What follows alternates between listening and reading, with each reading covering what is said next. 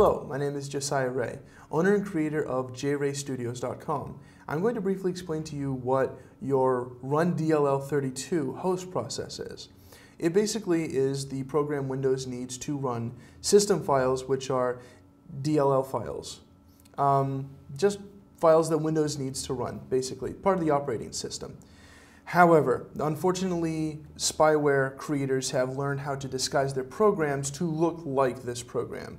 I'm going to show you how to verify that yours is actually legitimate and is not spyware. So, what we want to do is either press Control-Alt-Delete or Control-Shift-Escape. And that's just going to open up our task manager. So, Control-Shift-Escape.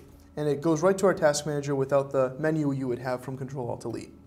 And I'm sorting these processes. I'm in the Process tab. I'm sorting them by alphabetical order. So I'm going to scroll down a little bit and find one under Host Process. So here we've got a whole list of host processes for Windows.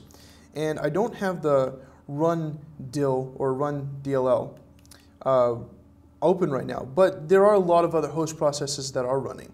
All of the host processes that Windows uses live in the system file, or the system folder.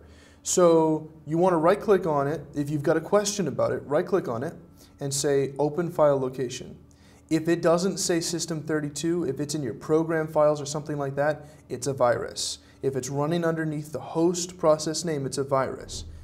This is where you see all your programs. So there may be programs that legitimately belong in the program folder, but not if it's a host process. So if it is a host going by a host process name, but it's in a program file, you want to delete it right away.